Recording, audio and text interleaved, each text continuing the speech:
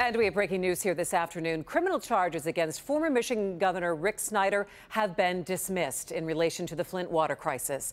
Snyder had been charged with 2 misdemeanor counts of willful neglect of duty. A Genesee County judge signed an order dismissing the charges, saying they were not properly brought.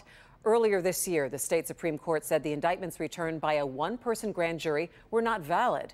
Some blame Snyder when Flint's water became tainted with lead because city managers he appointed made the decision to use the Flint River in 2014 to save money during the switch. Snyder becomes the 8th person to have a Flint water case thrown out since June.